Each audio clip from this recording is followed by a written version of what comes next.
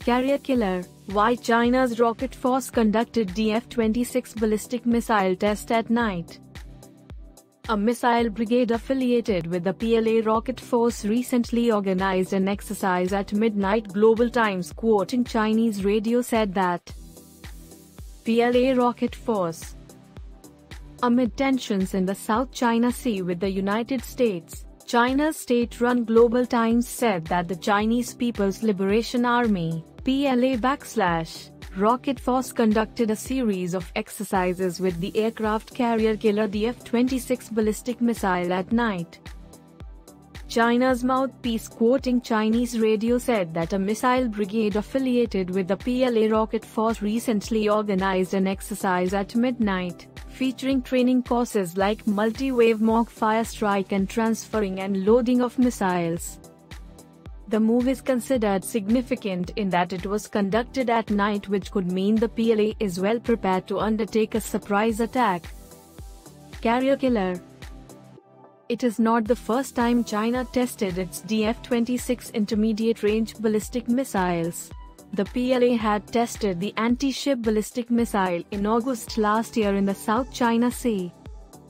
The DF-26 is also called the carrier killer, as one U.S. commander, Vice Admiral Jeffrey Trussler, the Deputy Chief of Naval Operations for Information Warfare, pointed out that China is trying to rim their coast in the South China Sea with anti-ship missile capability. The DF-26 reportedly has a range of 4,000 kilometers. DF-26 missile can cover South China Sea and Indo-Pacific region. The DF-26 missile, with its superior range, can cover vast areas in the South China Sea and including the Indo-Pacific region. The intermediate-range ballistic missile was inducted into the Chinese Defense Forces 3 years ago. The Chinese Defense Forces can reportedly fire the missile at an aircraft carrier from a distance of 1,000 to 2,000 nautical miles. China has been moving the missiles quite openly this year. In January, it deployed the DF-26 intermediate-range ballistic missile (IRBM) to a training site in Shandong province in the east, according to Maxar Technologies satellite photos. US-China military drills in South China Sea. Tensions have been brewing in the South China Sea for over a year now, with China and the US-led coalition testing each other's capability by conducting drills openly. On Thursday, China's foreign ministry dismissed a joint naval exercise between US and Australia in the South China Sea as showing off of military might. US Navy and Royal Australian Navy have been conducting week-long bilateral operations in the South China Sea. It is therefore no surprise that the PLA carried out its testing of the aircraft carrier killer at about the same time as the US-Australia drills were taking place. Japan, US, France drill.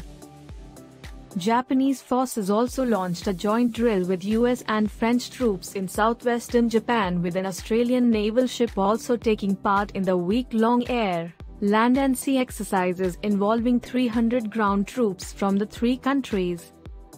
The latest military exercise comes as Tokyo looks to deepen defense ties beyond its key US ally and with eyes on Beijing's moves in the East and South China Seas.